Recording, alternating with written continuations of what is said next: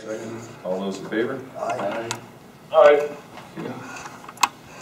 New business will take us, new business. First resolution is to designate the location to post notices of meetings.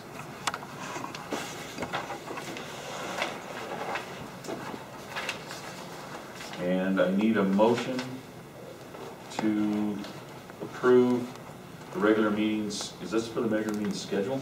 This Or is posting? posting location. Posting. Location of posting. This one. Do we move, we turn yours up? Yeah, everything got moved around. It's Um, 14-1-1. 14-1. This is. Thanks. Oh, right here in front of me. Okay. Do I read the? No, You can actually just move to adopt resolution 14-1/1. All right, motion to adopt resolution 1/4/14. There's a So moved. 14-1-1. 2014. Here, this one. 2014-1-1. No, yeah, this one. okay. Let the record show this is a motion to adopt resolution 2014-1-1. So moved. All those in favor? Aye. Aye. Okay. Next item is the notice of regular meetings. And we just need a motion to adopt this document. Well, this one's not numbered, so why don't we just do it on the second Thursday of each month at 6 p.m. or immediately following the pension board of trustees. Okay. All right, is there a second on that? Second. All those in favor? Aye. Aye. Okay. Next item is the 2014 regular meeting schedule, which corresponds to the second Thursday of every month. Motion to accept that. So moved. All those in favor? Aye. Okay. Aye. I didn't get the second on that. Was it Stan? I moved it. Somebody. I'll be guilty. Stan seconds it. Stay with me. I'm sorry. Okay, and then the next new business item is to make sure all directors fill out their conflict of interest disclosures. And you'll get it from Alex when he gets back. All right, that will take us to our legal update. It's all yours. Okay. We need a motion tonight, well, sort of. The Municipal Asset Management Company, which is the folks who have been doing your lease purchase financing, are going to do the next lease purchase financing, and they need a bunch of paperwork done. We just got the paperwork yesterday or something, and I just saw it today for the first time. So neither the chief or I have had enough of an opportunity to go through it to make sure we're okay. You have a master lease, and this is in addition to that master lease. And so you're saying, well, what's the big deal? Well, they're having us state a whole bunch of things, and we want to make sure that everything we're stating is proper. And so what we're asking is that you pass a motion to authorize Mike and Len to go ahead and execute the Municipal Asset Management Incorporated's master lease agreement and other documents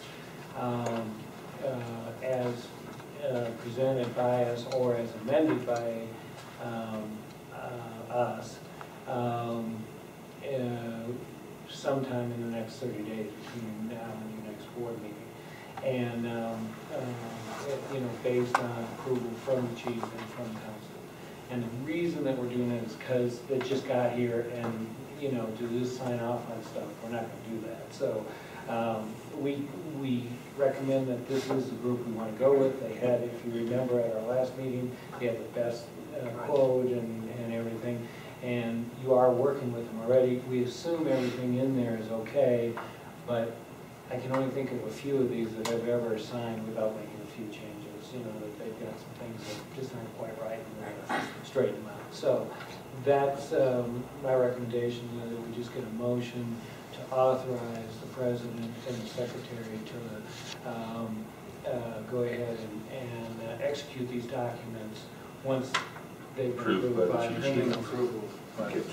You guys understand that? Yep. So, You're making that motion? No, wait, hang on before you do it. Is that, you're good with that? yep, Okay, absolutely. all right. Do I need to restate? No, you can just say so much. So moved, Is there a second? because I wrote it down. Second. in case I- Oh, she got it all. It's made and seconded.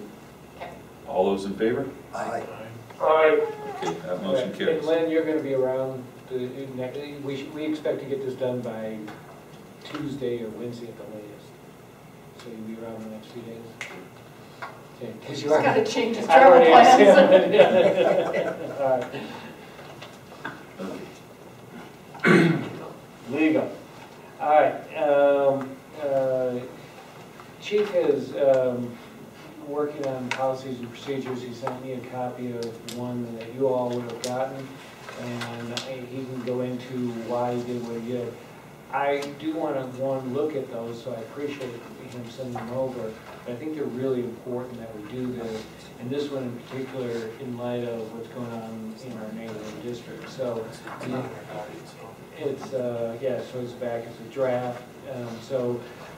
I just want to encourage the board and the chief to continue with these policies and procedures.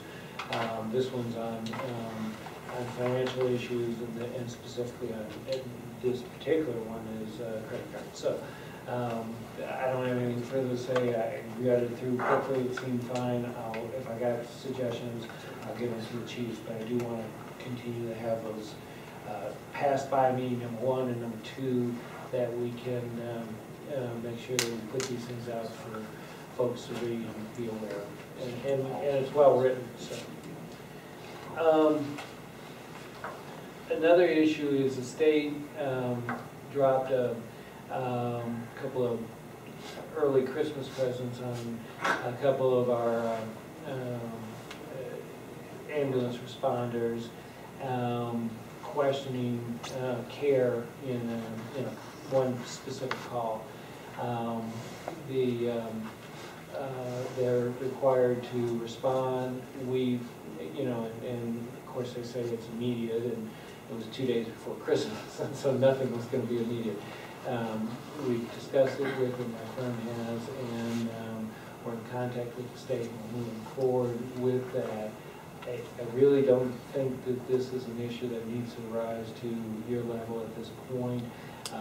Chief is working with the two individuals to get their statements, and we're going to put together a statement to the state back. Even though the letters were directed to those two individuals, they worked for you, it was your call, and it's our documentation that is supporting that call. So we're going to submit all that, their individual statements as well as our documentation, and I think it'll go away, but I wanted everybody to be aware it was something that came in. Board needs to be aware of those things when they happen. So, Is there anything you'd like to report to the board regarding that matter?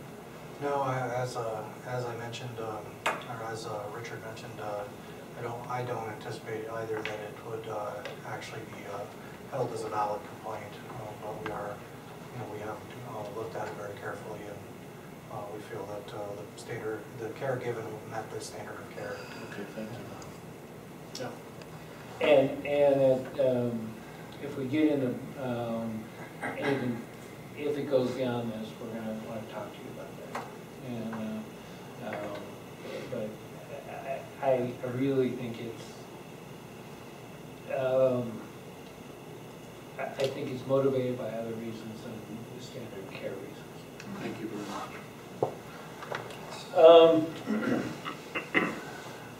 Then there are two resolutions up there, I think 3 and 4, Mike, that you should have stickies on.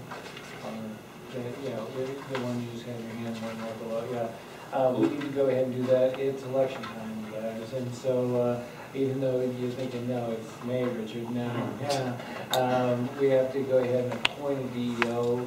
You're appointing Rhonda Davis, who did your last election, to be your DEO. Again, you gotta go through the property list, you gotta go through the voters list, you gotta, you know, organize all that stuff. It's fairly intensive, and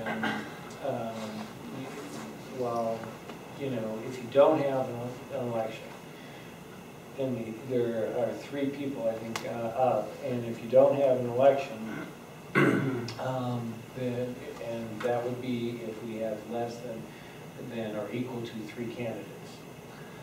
Then the election be canceled, and what these documents do is appoint Rhonda and gives her the authority, because the dates hit between your board meetings, to go ahead and cancel the election without having to go through a hiatus and before we cancel the election anyhow. Because if you don't, then we got to keep doing all the stuff. So this way, the DEO goes, okay, I can cancel that, I don't have to do a lot of this work, and we don't have to go out of district. So, obviously, from a budget standpoint, the cheapest and best way is not to have the election, but if people want to run for the board, there are 3 seats up, and there are 4-year seats. So. Okay, so do we need a motion to appoint Rhonda Davis? Yeah, as the- and one of those does that, and I can't remember which is which, so I'm going to come on. Yeah, okay, that one, that one everybody just signs. This is the resolution, so if you just have somebody job number 4. Okay. All right, I'd entertain a motion to adopt resolution 1-14-4. So moved. Second. All those in favor? Aye. Okay, Aye. all right. And then we just need a signature on that other one, if the entire board would just sign. Okay. That just does the same thing as Rhonda and gives her the authority to do it. And then she has, it's her oath of office, which she has to also sign, so it's just. Okay. And I think, As far as I know.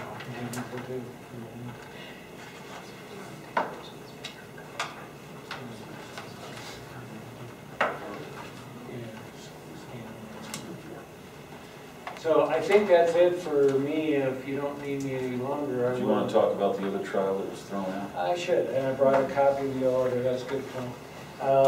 As board remember, 3 board members plus Amy Eigel and yours truly were all subpoenaed to be witnesses at the Dolan versus Cole trial. We did get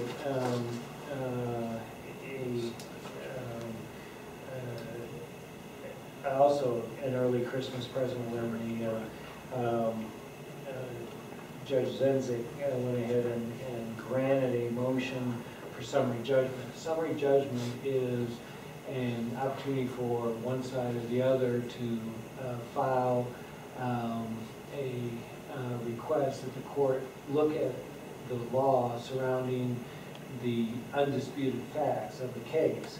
And if those undisputed facts allow the judge to dispose of the case, then summary judgment is issued. It's extraordinary relief. It's often not given, even in cases where many people think it should be. It was given in this case. I've read it. I went through the entire background of the facts. You have a copy of this, right? I think you sent it out. So in the district there are copies of this order, but basically the court goes through the major allegations that were in front of him and found some things for Dolan, but he found enough things for Cole that said there really isn't an arguable issue here, and therefore the case is over. And so the case was dismissed. That's what happens if defense brings a motion for summary judgment and is successful, and the case is dismissed. And that's what was done. And sometimes you get an answer from the judge, which is a partial summary judgment, and he gets rid of certain parts of the case. But in this case, in this instance, he went ahead and got rid of the So it's over, done with. I did get an email from Cole's attorneys thanking the district for their cooperation and help. And I did get one from Bob Cole saying that it was a huge relief for him for the end of 2013 and early 2014. So he was there. So, and who wouldn't be? If you're being sued, it's never any fun. So he was pleased. So that's it. I don't know if you have any questions. It's over with, and I think. If there are any other claims that might be forthcoming, I'm not aware of them, but I think this is the end of it. So. Okay? Thank you. Yeah, it's kind of long, over a year, futzing with it, but we got it done. So. All right? Anything else, Mike, that I I forgot? don't think so. Any questions for Attorney? Good. I have none. Okay. Well, I'll see you next month, because I'll be back, because we do have one question about the nature of the election, so I'll be back with at least that one resolution for you next month. Okay. Okay? All right. Doing a good job, guys, just keep it up. Thank you, sir. Okay, next item is to review the December 12th, 2013 regular meeting minutes.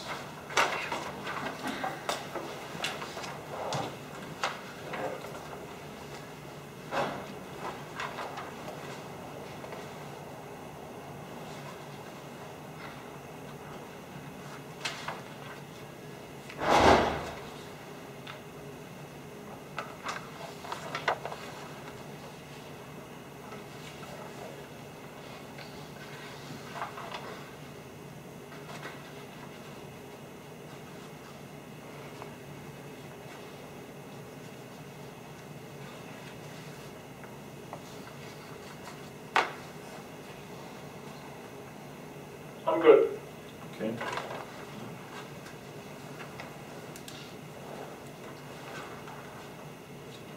Good. Good. Okay, motion to approve the minutes as presented. So moved. All those in favor? Aye. Aye. Okay, that'll take us to financial matters.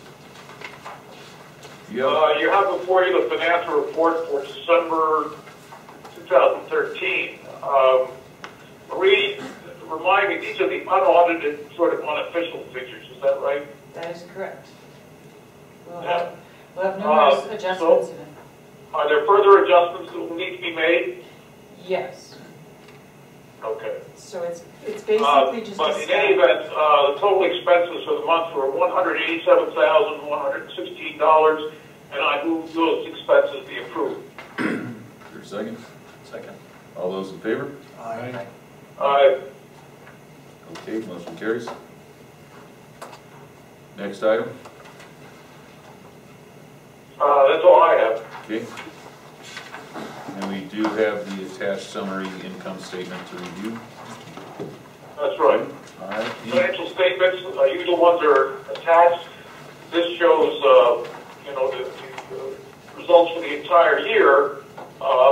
But again, there will be some adjustments that will have to be made. Okay. All right. Any questions on financial matters?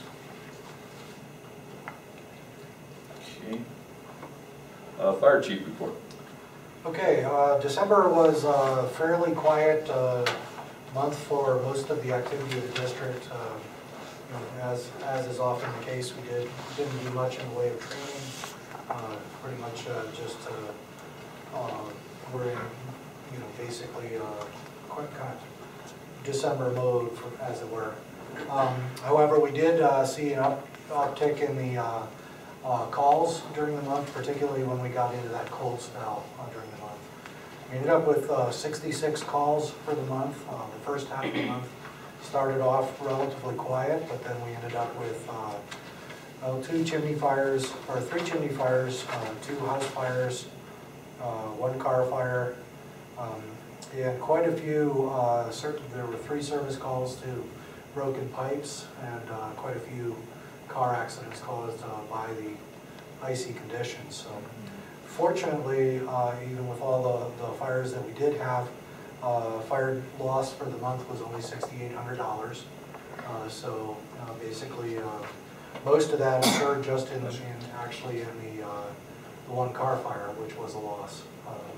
Car fires generally are once they start burning. So we were able to keep the loss of structure fires down to quite a minimum amount. Response times, we're averaging 8 minutes and 21 seconds, which again is about par for what we've been doing for the year. The only other issues that we have going on, obviously, the Type 3 engines, we did just receive the financing documents as was discussed by Richard Toussaint, so we hopefully will get those finished up, and once everything is signed with that, then we anticipate being able to pick up those engines within about a week after that. We did get tender bids, however, we're still looking those tender bids over, and we actually have, we're expecting 2 additional bids coming in tomorrow, which was the deadline on that, and we'll be reviewing those early next week, and hopefully be able to recommend an award on those, sometime by next week. As I mentioned in the email earlier, I would like to recommend that we hold a special meeting just to award that bid for the tenders, given that we anticipate a 9-month period to deliver them. And so obviously the sooner that we sign the contract on those, the sooner that they'll go into production. The other thing that we had with the apparatus, we had anticipated getting the repair bids for 431 that slid off on the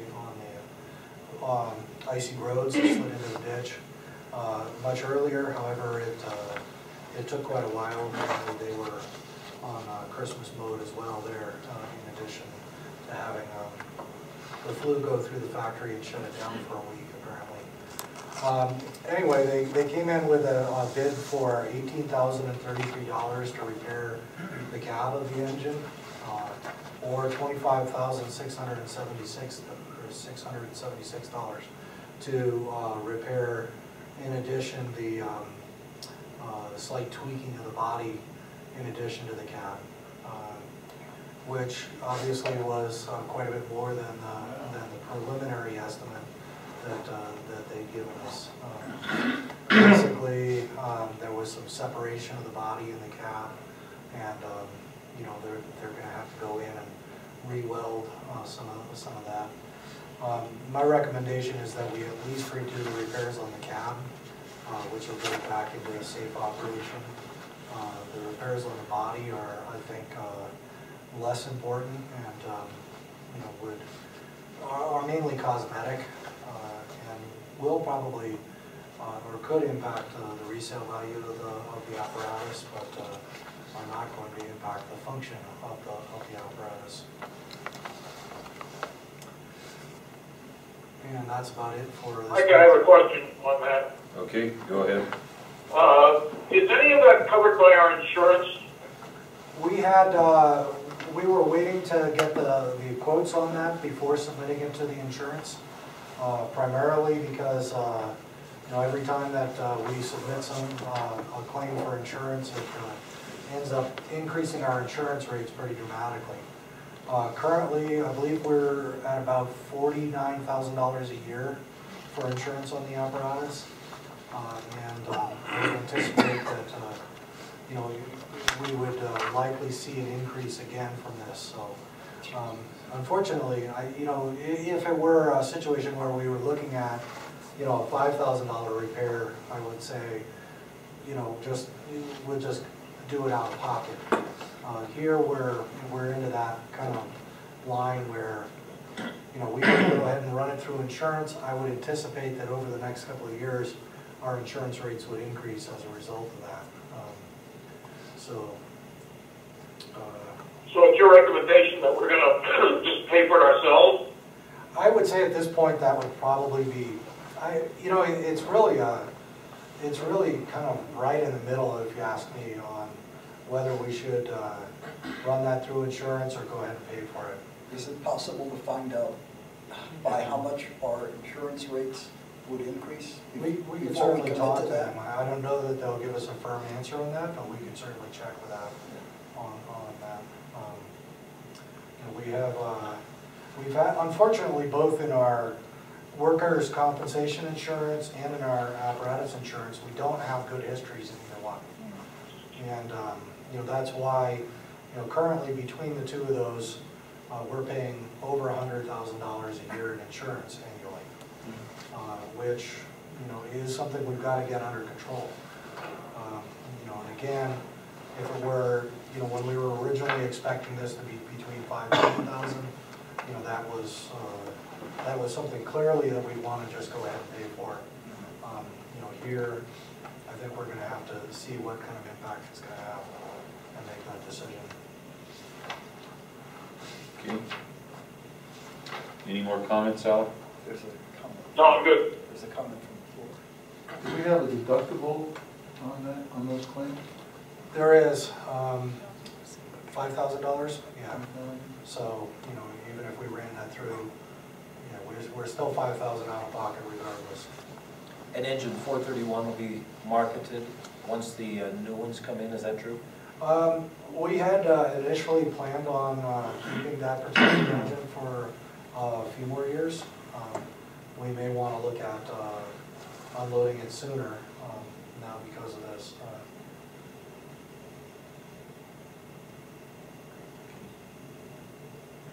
From the standpoint of resale, would it be worth it to incur the full expense to fix it?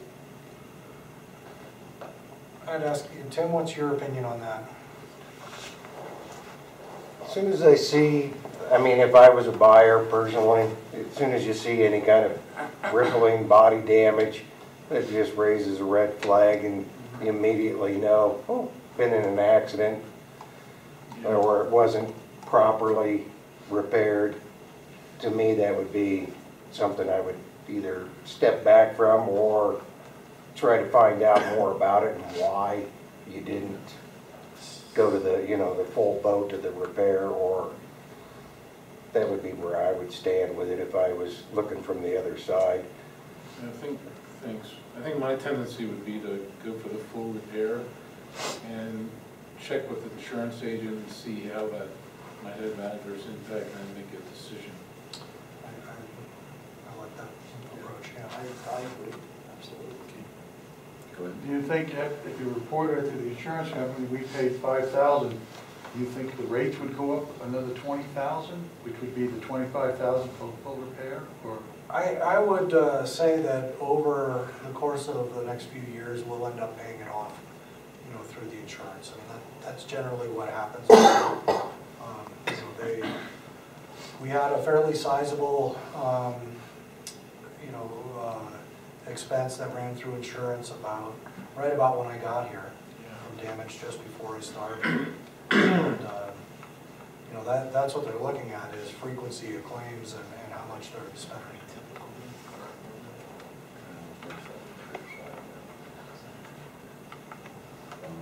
All right, well, I think you've got good direction then. Yeah, I'll see if I can get an idea from them of what that impact will be. Thank you. All right, did you have anything else? Nope, that's all I have. Okay, any questions for the chief?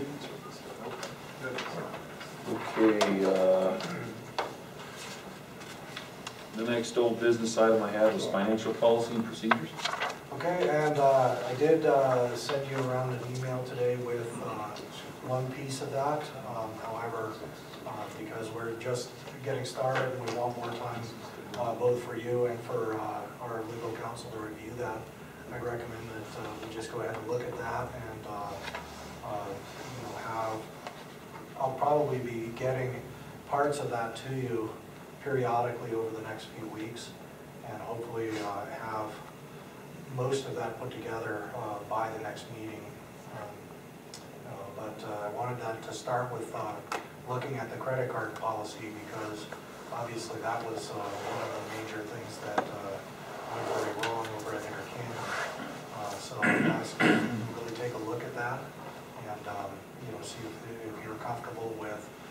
controls that I'm recommending we put in place on that. The majority of those controls are already in place. It's really just driving what we're doing. There are just one or two things that I'm recommending that we add to that just to ensure that there's more oversight. Specifically that, while, both Marie and I review the credit card statements every month, I'd also recommend that the treasurer also look at that itemized statement each month as well, just to avoid the obvious problem that they had where their treasurer was unaware of what they were spending funds on. Are we good with that? Yes, Okay. absolutely. All right. The last item was collections committee. And we have not started that at this point. Nothing happens in December. No, we did that, we moved that. Okay, any other new business? Okay, any citizens issues?